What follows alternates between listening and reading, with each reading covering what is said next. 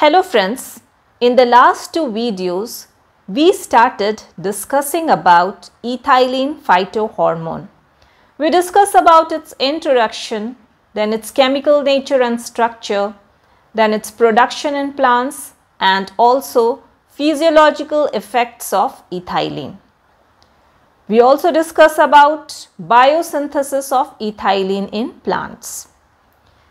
You can refer my videos, the link is given in the description box. In this video, we are going to discuss about ethylene signaling pathway. We know that ethylene is a gaseous hormone that is responsible for promoting germination of seeds, fruit ripening, opening of flowers, abscission of leaves and stress responses. To trigger ethylene responses or its physiological effects, it needs to be perceived and transduced through a signal transduction pathway.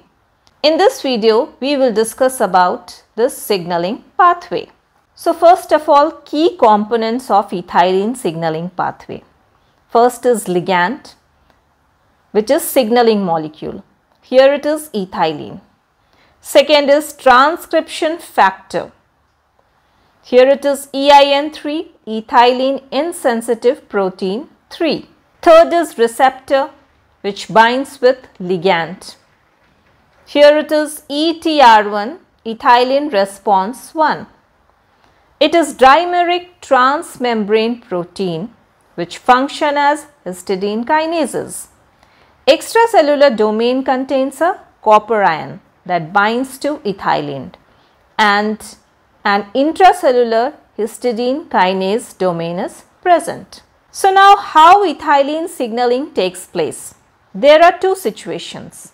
First, when ethylene is absent. Second, when ethylene is present. Let us see them one by one. So first, when ethylene is absent, CTR1 constitutive triple response 1 associate with ETR1 receptor towards its cytosolic domain, which is histidine kinase. Then autophosphorylation of histidine kinase domain of receptor takes place. This is followed by phosphorylation of CTR1. This CTR1 then phosphorylates EIN2 protein.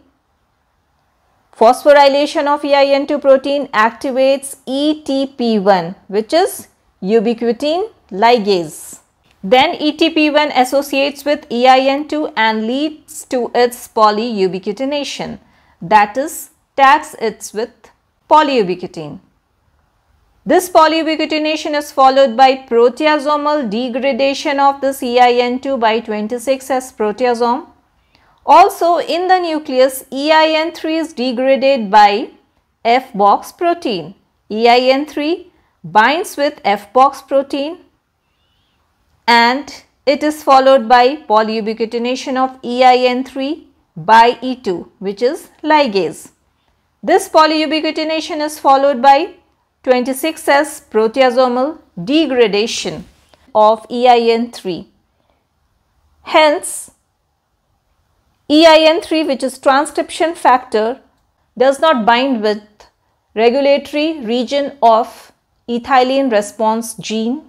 Hence, no transcription takes place. Therefore, no ethylene responses or physiological effects of ethylene is seen in plants.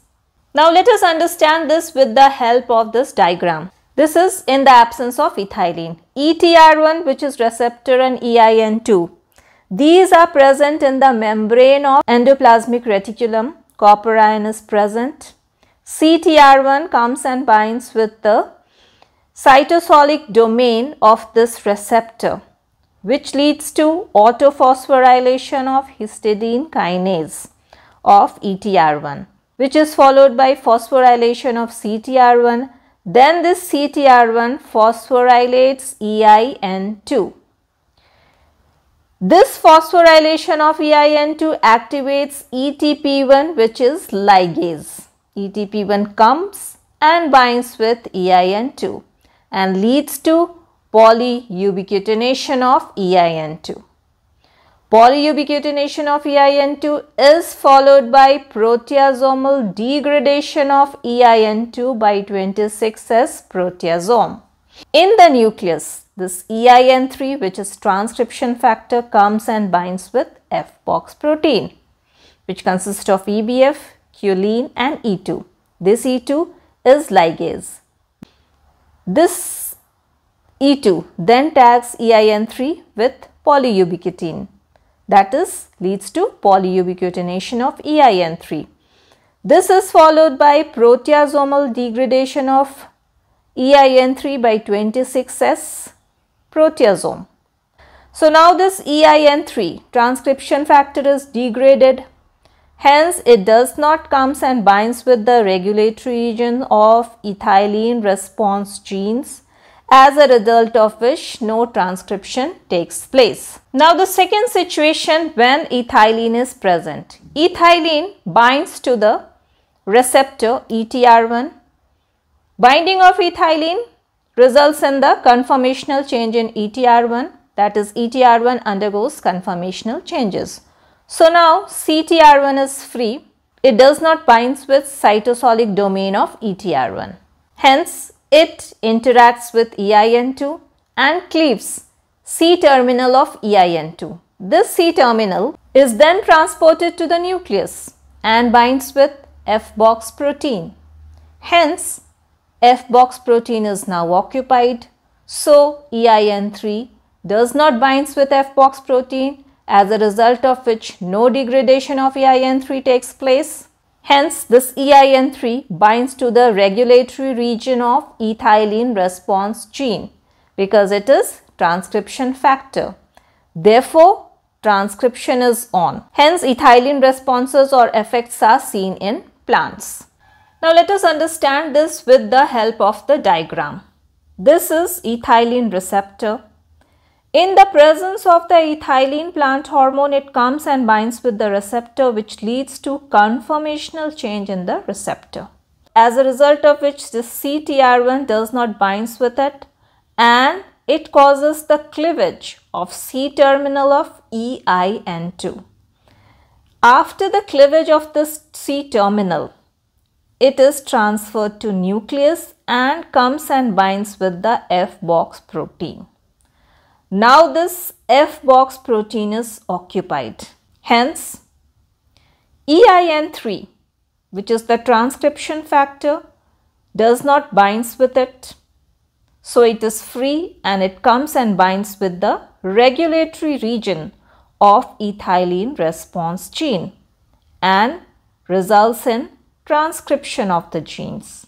This results in ethylene responses or physiological effects of ethylene in plants. So, this is all for today's video. If you like this video, please hit the like button, share it and subscribe my channel. Thank you.